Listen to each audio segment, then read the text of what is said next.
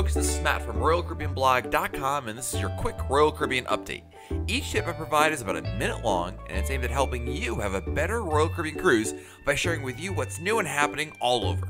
Starting today, December 7th, Royal Caribbean has launched a brand new 72-hour sale that's offering guests up to $350 onboard spending money plus free Voom internet. Now, the 72-hour sale runs between December 7th and 9th, 2015, and it's eligible for all sailings departing on or after December 10th, 2015. Now, this is a pretty good sale for a couple of different reasons. Number one, you get to combine, essentially, the BOGO Getter deal, which gets you 50% off the cruise fare of a second guest booked in the same stateroom as the first full fare guest, plus 50% reduced deposit, and 25% off third and fourth guests on all eligible sailings. Now, the really cool thing about this deal is there is a lot of onboard credit being shared with you.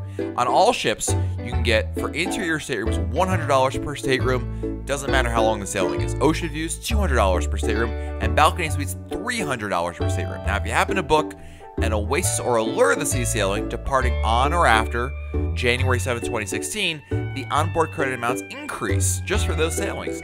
Interior staterooms are at $125 per stateroom, Ocean View at $225 per stateroom, and balcony suites at $350 per stateroom. The amount of onboard credit that is available for this sale is pretty darn good, and in the grand scheme of Royal Caribbean promotions, this is about as good as it gets, with the exception perhaps of the sale we saw over Cyber Monday. But if you're looking to book a cruise, or you've already got one booked, now would be a great time to consider this sale and see if it could save you some money or get you some extra spending money on board the ship.